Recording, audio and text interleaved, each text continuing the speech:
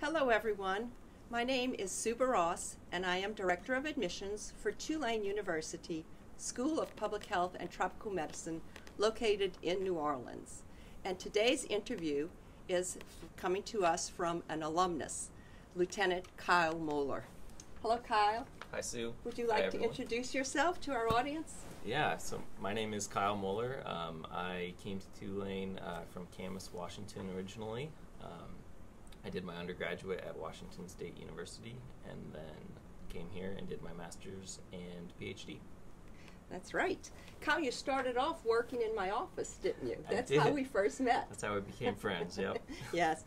So Kyle, out of all of the choices you have for a graduate program, why did you select Tulane School of Public Health? There were a number of reasons, personal and professional. One, I just wanted to really move to another part of the country where I didn't really know anybody and kind of grow personally that way. But professionally, I saw that Tulane had a great parasitology program in the School of Public Health and Tropical Medicine, but this was in the Tropical Medicine department. And so I really only applied to Tulane because I wanted to come here.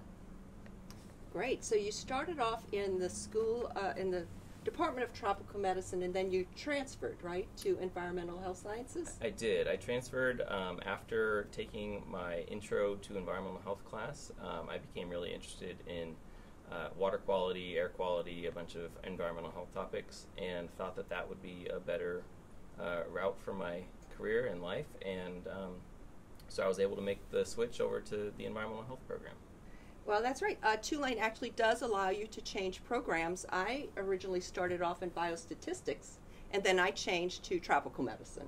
And I absolutely love the parasitology program. It's fantastic. Great. Well, Kyle, you also completed a doctoral degree here, a PhD. I did. So what led to that decision?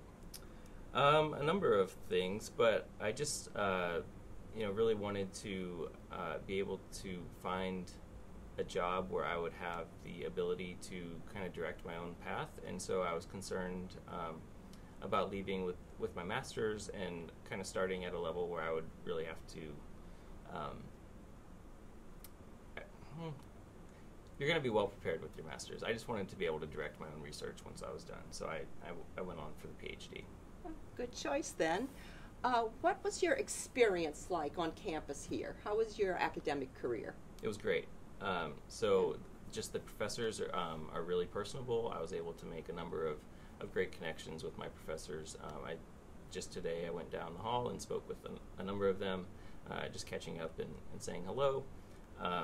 They are all really knowledgeable on their topics and just kind of across the board in public health. And the coursework was excellent. Very good. Well, since you have your doctorate, what doors have been open for you career-wise?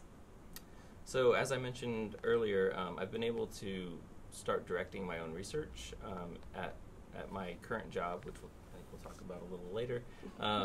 But so it's been able to, and it's given me my entire career path. I'm able to go into a program, start working on multi-state research programs, and directing those research programs on my own.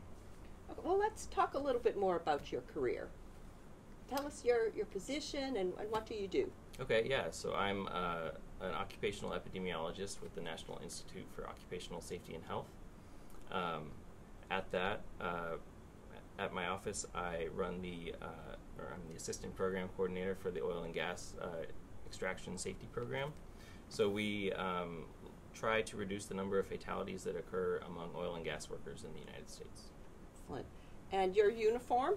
My uniform, yeah. So I'm part of the U.S. Public Health Service, which is a uniformed part of the Department of Health and Human Services.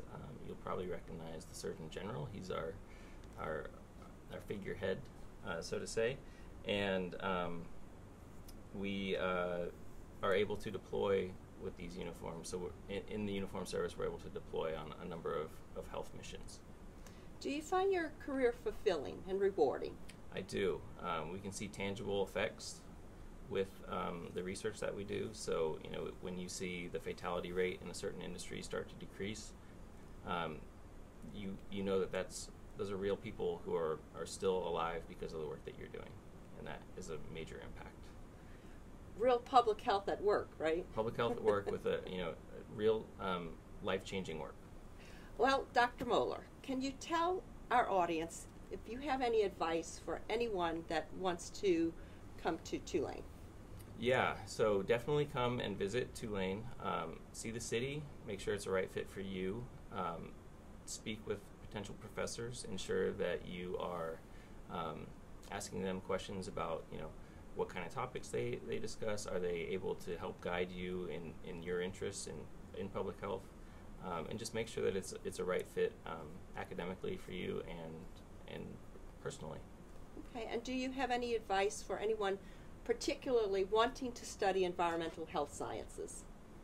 Yeah, so one, just ensure that you are open to a number of issues and know that environmental health is everywhere in any topic. So for instance, with this COVID-19 outbreak right now, some people may think that environmental health doesn't play a major role, but environmental health is everywhere and in every topic. So be ready to apply yourself to pretty much any health issue that's out there.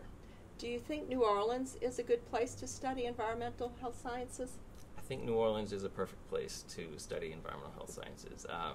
New Orleans has a number of challenges in environmental health, and it's kind of a living laboratory for the students here.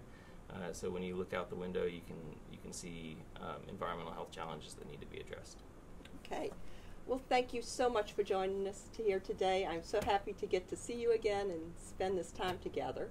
Thank you. Thanks for having me. It's been great. Well, I'm Sue Barrosse, and this is Dr. Lieutenant Kyle Moller. Thank you for joining us, and we'll see you next time.